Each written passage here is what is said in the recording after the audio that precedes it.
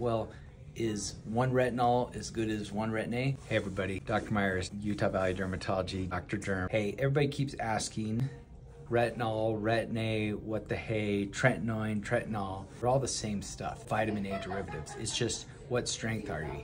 Are these great? Yes, these are the best bang for your buck besides sunscreen. They all have varying degrees of greatness. The great things about the over-the-counter ones, the retinols, is they're over-the-counter, so you have access to them. Prescription ones are just stronger. You're probably gonna moisturize more because they can cause a little bit of irritation and dryness. We've known that forever.